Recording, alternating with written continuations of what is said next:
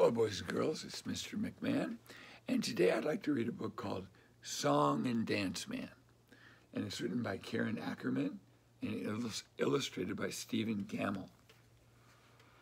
And it also won the Caldecott Award for the Best Children's Book of 1988. Song and Dance Man. It's our title page.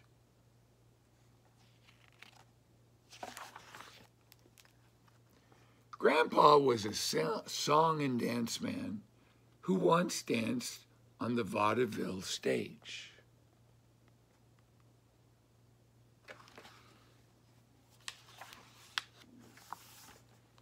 When we visit, he tells us about a time before people watched TV back in the good old days, the song and dance days.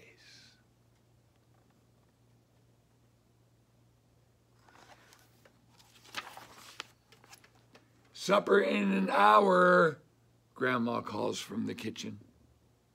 I wonder if my tap shoes still fit, Grandpa says with a smile. Then he turns on the light to the attic, and we follow him up the steep wooden steps.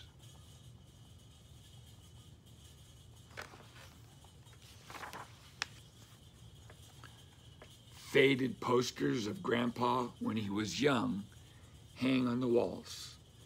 He moves some cardboard boxes and a rack of Grandma's winter dresses out of the way, and we see a dusty brown leather-trimmed trunk in the corner.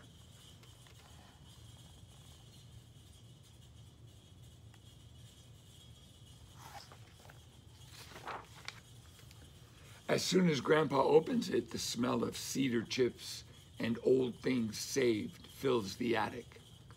Inside are his shoes with the silver half-moon taps on the toes and heels, bowler hats and top hats, and vests with stripes and matching bow ties.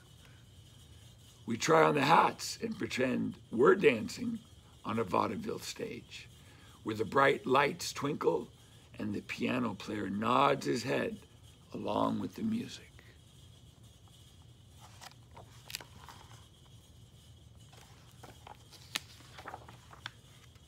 The song and dance man begins to dance the old soft shoe. His feet move slowly at first, while his tap shoes make soft, slippery sounds like rain on a tin roof. We forget that it's Grandpa dancing, and all we can hear is the silvery tap of 2 feet, and all we can see is a song and dance man gliding across a vaudeville stage.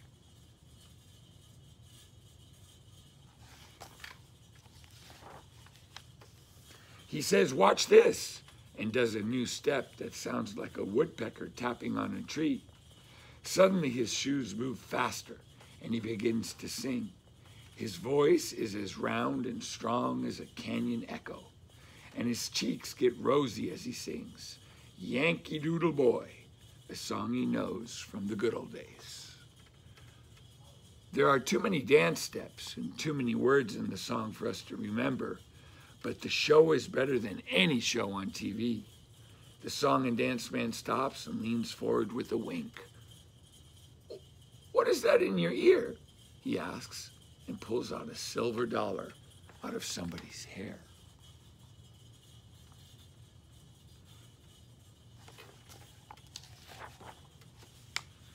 He rolls his bowler hat down his arm, catches it in his hand, and flips it back onto his head.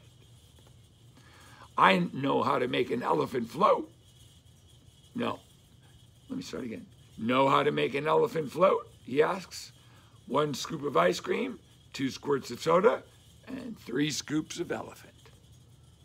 We've heard that joke before, but the song and dance man slaps his knee and laughs until his eyes water.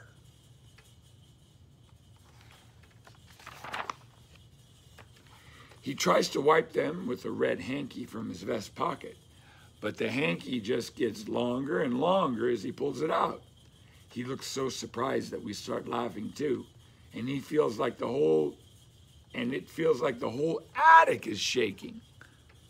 Sometimes we laugh so hard the hiccups start, and Grandpa stops to bring us a glass of water from the bathroom. Don't slow and hold your breath. Again, I apologize. Drink slow and hold your breath, he says, or I'll have to scare you.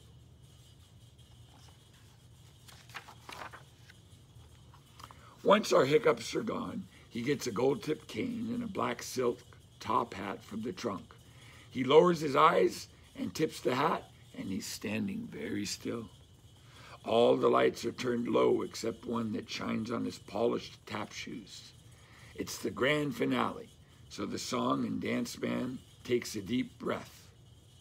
He lifts the cane and holds it in both hands. Slowly he starts to tap. His shoes move faster and faster, and the sounds coming from them are too many to make with only 2 feet.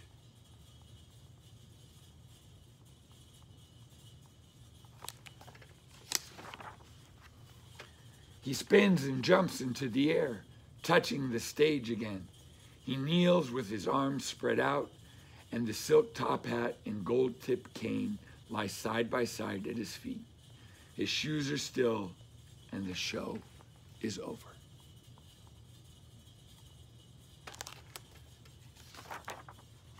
We stand up together and clap our hands, shouting, "Hooray!" and more.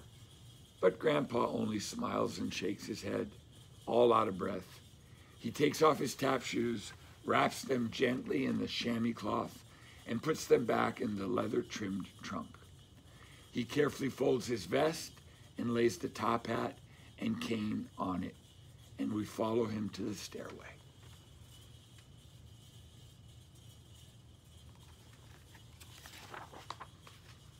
Grandpa holds on to the rail as we go down the steps. At the bottom, he hugs us, and we tell him we wish we could have seen him dance in the good old days, the song and dance days. He smiles and whispers that he wouldn't trade a million good old days for the days he spends with us.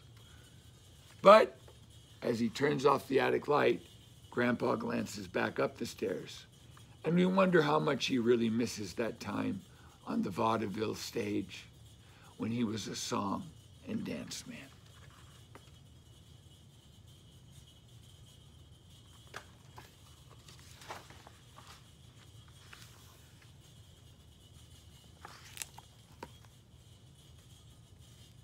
Thank you guys for listening. I'll see you next time.